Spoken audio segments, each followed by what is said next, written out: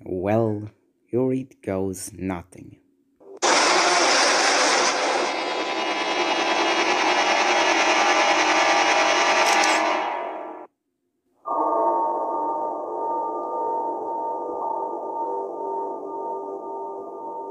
Before getting started into things, I bet everyone hates this guy, especially in their first meeting. You really have no idea what to do, and the game really doesn't give you a bunch, lot of stuff to work with. So here I am giving you tips and tricks for this mother effer.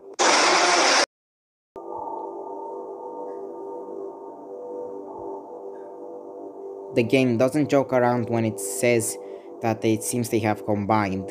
This thing is an actual amalgamation of all of them, outside of Undying because he's a suit, and the face for unknown reasons because I'm pretty sure he's also a tune. On whatever camera he starts, you'll use the mechanic of the character that starts from that exact camera. That means if he starts from the camera where Oswald, Photonegative Mickey, Impurity, or Disembodiment starts, you'll have to shut down the camera. If he starts from the cameras where Achepatos or Undying spawns, you will have to stand still. If he comes from where the face starts, you will have to shut down your lights. Also watch out because if he comes from the way the face comes, he really needs only to leave that camera to be in your office already, so if you see him there, just shut down your lights already, because he will leave pretty fast.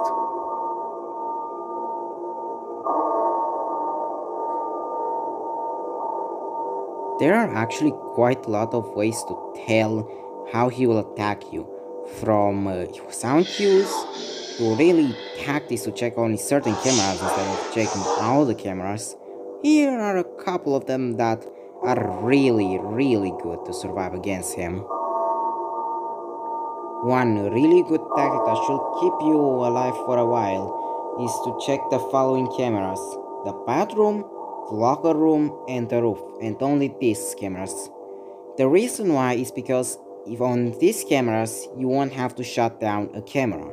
If he spawns on the roof, you'll have to turn off the lights, and if he spawns either in the locker or the bathroom, you'll have to stand still. That means if he never spawns on one of those cameras, the very next thing you should probably do is to turn off a camera as soon as he enters the office.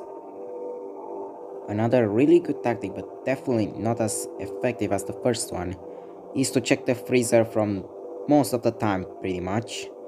Because here's the thing, there's one of two things that he will do when he enters the freezer. He will either enter your office, or he will take it around to the lounge and try to attack you from there. Here's where it's interesting. If he enters your office directly, that means he either took Achepatos, also known as the Headless, or Undying's way. That means you'll have to stay still. If he takes it to the lounge, that means he took Photonegative Mickey, Minnie, and Oswald's path. That means you'll have to shut down a camera. And if he enters your office directly without entering the freezer, that means he took the face path.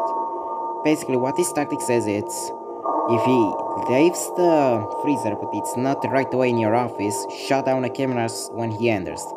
If he leaves the freezer and it's already in your office, stay still. One pretty effective tactic, but if you check the freezer constantly without checking the office, you'll fall to the face mechanic eventually. This tactic is the opposite of the first tactic. Here, instead of ignoring the mascot brief and the storage area, we actually check them constantly after Hourglass leaves the office. Here's where the characters that you have to shut down the camera spawn in.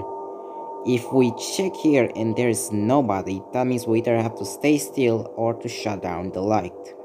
Pretty basic, it's literally doing the opposite of the first one. This is all about the Hourglass and how you defend yourself against it, but there are quite a few points of trivia that are pretty interesting about Hourglass.